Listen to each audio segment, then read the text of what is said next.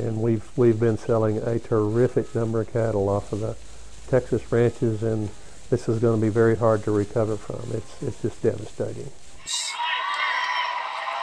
He's calling all Americans of all walks of life to seek him, to return to him, to experience his love and his grace and his acceptance.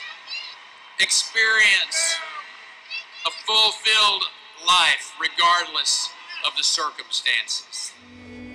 Someday future historians will record this event and they'll say that something happened in August the 6th in Houston, Texas, where a fresh anointing went across America, touching churches and pastors. Thank you for what you're doing.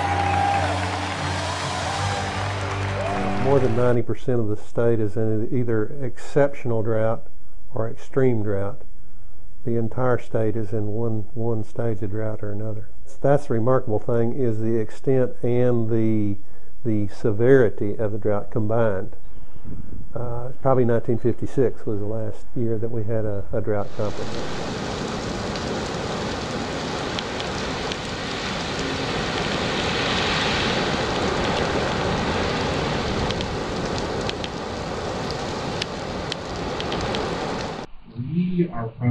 We are all idiots. I call people morons, idiots on the show, and I get hate for it. Why are you doing that? You've sacrificed the high ground.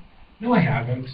I'm not assessing their entire character. I'm saying on this particular subject, my opinion is that you're an idiot, and the facts will bear that out.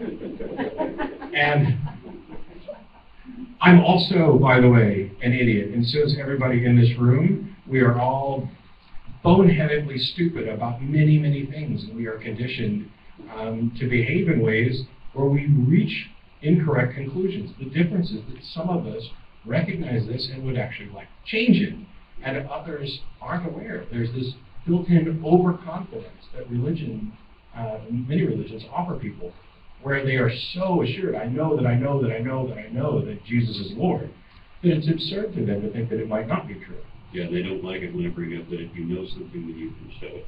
Yeah.